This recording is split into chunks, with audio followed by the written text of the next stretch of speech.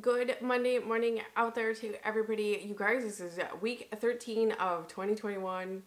I'm so excited. So this is the last week of March and a couple days, 2 days, right? 1, 2, a couple days. We're gonna have April Fool's Day.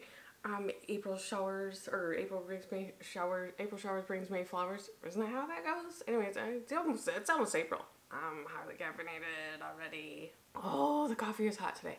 Anyways, I am so excited to get sit down, talk about this.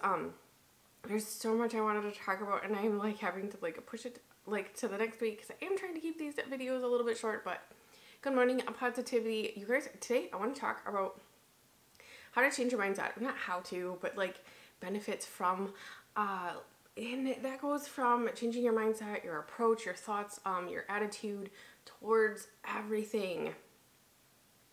But it also affects like the group of people, like your positivity is also affected by the group that you surround yourself with. Does that make sense? So with being home and everything, you really are stuck inside your house, and so your company is like, for the most part, the people that you live with.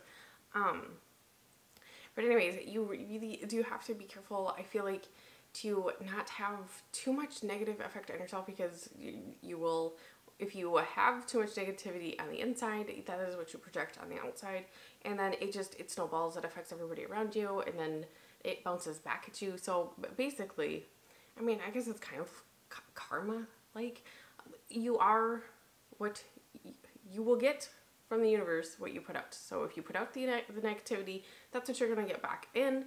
And that is why positivity is just a fun, fantastical thing. Fantastical. Oh, it's gonna be a good day. It's gonna be a good Monday. Oh no, it was the the well list. Anyways, I was on TikTok last night. Okay. Oh, focus. So if you want to feel like you get more positivity in your life, definitely make sure that that's what you're putting out. Don't put out the fear, don't put out the anger, the negativity. I mean, we all have those negative emotions, but just try not to make that a basis or like a daily life, or even often, because you will get that back at you. Like if you are a very negative person, that is exactly what you're going to get back. You won't be able to see the positivity. And changing it is hard. Change is hard, but change is also very much so worth it in many cases, especially when it's like change for a positive. But if you have a positive approach to change, we'll say, I think it just, the transition is so much better. Positive change for moving was super scary. I don't know. I honestly don't know how I did it, but because I have 4 kids, and because they rely on me for their positivity, for scary things, to get them through that, I don't feel like I had much time to have any negative thoughts, feelings. I mean, it was frustrating. I remember feeling frustrated, but I didn't have like the fear. So I mean, with the move, we made sure it was super exciting for the kids. We learned a lot about the state, and so I was just super excited about the move. And you are what you put out. So I put out a lot of excited energy, and I was super excited about loading up. I mean, we left we left at like, was it 4:30, 5 o'clock? My kids were ready. Like they were like, come on, Dad, come on, Mom. I mean, they were out the door, like out the door. So super excited to go on a long trip. My kids are a hoot. So that's something like short. I guess it was, I mean, it was a long term. It was a process, but you are what you put out. You know, so if you're super excited, super happy, like, you're going to be able to stop, take the moment. You're going to be able to see the happiness, the positivity, the light in a friendship or a relationship. You'll be able to see all of those when you surround yourself with like-minded people. And that is something, I mean, a couple weeks we've been talking about surrounding yourself with positive people and positivity and stuff like that. And you know, that is really hard, but I feel like something I do think with the COVID, I think, and I could be wrong, but I think there's been a little bit more positivity and happiness because you're not gathering in mass groups of people and then being angry, because you can't gather in mass groups at all. So you have to be very picky and choosy of who you do surround yourself with. Oh, laughter is so good. You know, grab, if you have that one person in your life, and I hope you do, I hope everybody has that one person that when you see them, your spirit is just uplifted and you just re-energized with happiness and love and just all of those great, happy, positive feelings. Anyways, I hope everybody has that person. Grab that person, go have a coffee together, have a tea, invite them over, or just, I don't, just see that person. I mean, sometimes it's a person, sometimes it's an animal. You know what, you guys, it's like the first day, I don't think it's supposed to rain, and thank you, garbage truck, for taking my garbage. I'm so excited. Oh, the dog and I, we are going for a walk today. I'm so excited. Oh, I like have shorts on because oh, it's too hot for long yoga pants. I'm trying to hold out like without turning on my AC on. Lord knows I want to. I know it's March, so it is something that does take time.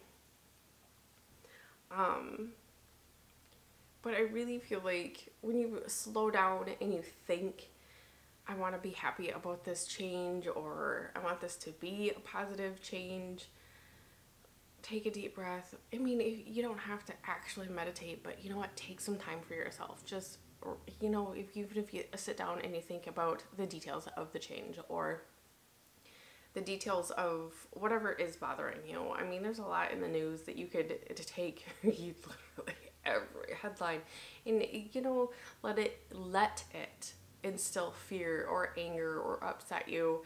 And that's something that you have to be very, very selfish with. You have to have a block.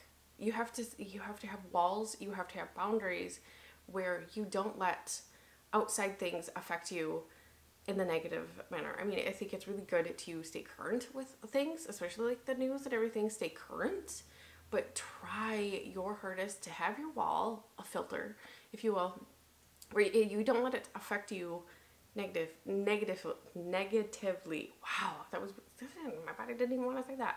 So be informed, but like, don't, because every single article you read, it instills something negative, some kind of negative feeling. It is meant to scare you. It is meant to make you upset. It is meant to put out anger so that you sway a certain way.